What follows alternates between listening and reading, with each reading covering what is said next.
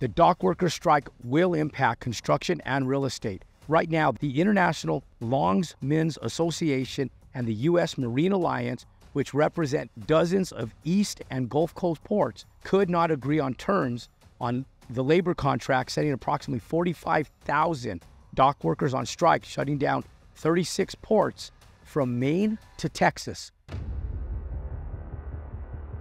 The dock worker strike will impact construction and real estate. For those of you guys who don't know what it is, let me explain to you guys really quick exactly what's going on. Right now, the International Longsmen's Association and the U.S. Marine Alliance, which represent dozens of East and Gulf Coast ports, could not agree on terms on the labor contract, setting approximately 45,000 dock workers on strike, shutting down 36 ports from Maine to Texas. Now, these are East Coast and West Coast ports. Now, not all ports will close. And I'll tell you guys that the largest port in Long Beach is on the West Coast. And so there's 5 major ports on the West Coast where distribution and commodities can still come in and imports can still come in. Now, with that said, the vast majority of the East Coast ports and the Southern Gulf Coast ports will get affected. Now, Gulf Coast ports are typically pretty small. A lot of those ports have to come in through the Panama Canal, or they're coming down south, and they're not equipped for the large boats. But in spite of that, even if only the West Coast ports go open, the number 2 port in the United States is the New York, New Jersey port. And so that will have lasting effects on import coming into the United States. Now, for construction, we just got to a place right now where we finally had the feds come back, and the Fed said, we're going to lower interest rates. We did 1 interest rate reduction this past month. Now, we're projected that right now, by November, we should have 1 more rate reduction coming in. Now, as soon as we feel in real estate and in construction that things are going to open up, we have another variable that yet compromises where we're going to be moving and migrating towards. So here's the thing, ladies and gentlemen, that you have to pay attention to. There's always going to be unforeseen circumstances. And one of the things that we were sitting back saying is, hey, we're finally at the bottom barrel of the market right now, and we can start foreseeing that the market is going to start improving. I stood in front of a room this past weekend, and one of the things that I went over in front of a room of over 100 of our Build Wealth communities, I said, don't be so ambitious that you start underwriting things at lower interest rates quite yet, because there's other variables outside of our control. And one of them is the cost for goods and commodities. We saw this during the pandemic. The pandemic was completely out of our control. What happened in the pandemic and what's happening now with the dock workers strike is going to affect what's coming in to the United States with commodities. Lumber, doors, windows, hardware, door handles, fixtures, you name it, all across the line. I sit in front of an old vintage apartment complex today, and on these value-add complexes, if you're going in, you're doing heavy lifting, this complex probably has over 450 units in it, and when you're doing heavy lifting on even a value-add acquisition like this, it's going to have lasting effects on it. When you're doing a ground-up construction on a 100-unit, 30-unit, 200-unit, 500-unit apartment complex, it's going to have lasting effects. Because what happens, guys, is that we go in and we source. Like mechanical equipment has been a big issue. Electrical boxes and gear for electric has been a big issue.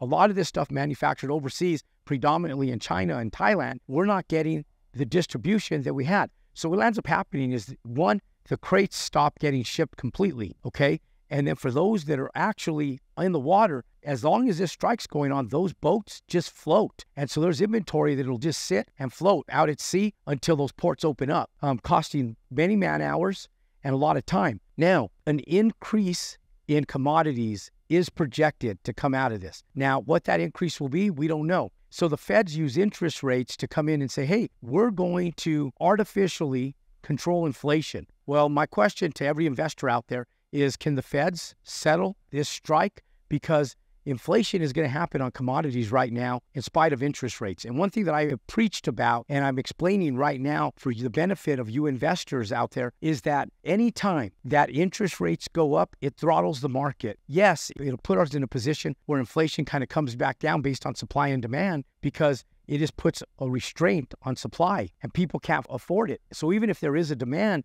it just throttles it. And so it artificially reduces inflation. It's external circumstances like the port strike that directly affect inflation. And there is no and ifs or buts about it. When you have a boat floating at sea, burning an exponential amount of fuel, and you have labor on that boat, and there's nothing to support the financial well-being of that labor because distribution doesn't happen. Middleman markup goes up exponentially. And so what lands up happening is that goes to the end consumer, being you and I. And it doesn't matter if it's going to be on a grocery shelf store for rice, for beans, for bread, for beverages. It doesn't matter if it goes down to the supply houses at Home Depot, Lowe's, your Ace Hardwares, and all of your other local suppliers, Boise, and all the wood suppliers across the United States. Now, look, when these goods cannot come in, there's nothing that can be sold. Do you guys remember when there was a shortage of toilet paper? Do you remember when there's a shortage of eggs? Look, it's going to be all commodities that are coming in overseas. And we have the vast majority of our goods and services that are throttled because these ports are closed down. There is nothing that funds the labor during this time. And so what ends up happening is there's an increased cost for goods and services. Now, when this happens, most contractors will start seeking alternatives. And the biggest alternatives is purchasing domestically right here in the United States. And it's one of the things that we've been advocating for. When you say U.S. built, American made, right here in America, those are products that we should start advocating for in times like this and all the time. You know, when we talk about the Computer Chip Act that is putting in billions of dollars, there's over $2 trillion that's putting in to chip manufacturing in the United States. It's part of an ongoing effort from the pandemic because it's what throttled the automotive industry. So companies like Intel right now are going in, they're dumping billions of dollars into their facilities throughout different locations nationwide because this will allow them for bandwidth under circumstances exactly like the one that we're looking at right now with a port strike. And so if you're in real estate and if you're in construction, you should be concerned about how this is going to affect the initial economic circumstances of commodities right now today, because it's going to have a long-term effect of the actual stabilized value of the actual assets long-term. And so it's really important that when you're looking at stuff, even interest rates, one of the things that we're looking at, because we have 5 projects coming out of the ground, and in all 5 projects, we have a 32 unit, we have a 208 unit, we have a 150 unit, a 178 unit, and we just took down an acquisition in Scottsdale with another 84 units, and that's a luxury property. One of the big things, guys, is when I look at that stuff, I sit and look at my budget, and I say, do we hold or do we migrate forward? And the answer is we migrate forward. But our meeting this morning with our general contractor, our project managers, and with our bank is how will we perform as builders, as developers, and as real estate professionals if and when this port strike actually happens. And so one of the things that we're doing right now is we're already looking at sourcing some of the hard-to-get items like our gearboxes, like our underground vaults, like our breakers for electrical, like our mechanical items like air conditioners, that a lot of that stuff is coming from China, and other small hardwares like door handles. Where do we source this stuff? We are already currently looking for suppliers to be able to take advantage of having bandwidth for purchase and also being able to go in and talk to our lenders, asking them, hey, will you fund 50% of the materials to be able to stockpile these materials so we have them available at our exposure? So if you're doing fix and flips, if you're going in and you're doing new construction, or if you're just going in and doing value add on multifamily or other assets, it's probably a good time to start buying in bulk and taking advantage of what could be, not knowing what tomorrow has in store. And with that said, even if the strike doesn't happen, you're just more readily prepared for your acquisitions, your takedown, and you're ultimately ready to stabilize your asset for a safer purchase, a safer investment, and long-term stability. Investors, don't throttle projects.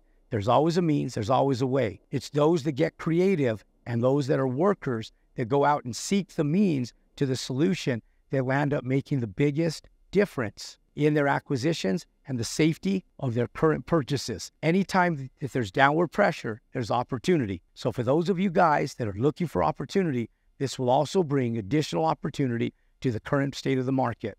Ladies and gentlemen, for more information just like this, click and subscribe to our YouTube channel, pound that thumbs up button, and I look forward to seeing you on the other side.